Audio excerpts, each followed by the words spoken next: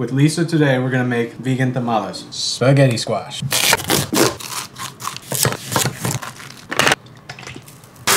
Chile pasilla. Cumin, coriander, peppercorn. We want these things to sing to us.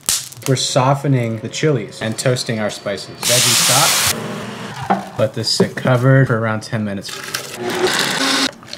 Fresh ground masa from this new place called Mais. Pink heirloom corn masa. Vegetable shortening, because we're vegan right now. Salt, baking powder. That's what we want right there. There's our spaghetti squash. Vegan bacon, salt, paprika, stock. Butternut squash, stock, salt. Nutritional yeast. Vegan cheese. Corn husks. Usually you make these with friends, so got Lisa. Ta-da! Vegan tamales. Cheers. Cheers. That's tasty. Okay.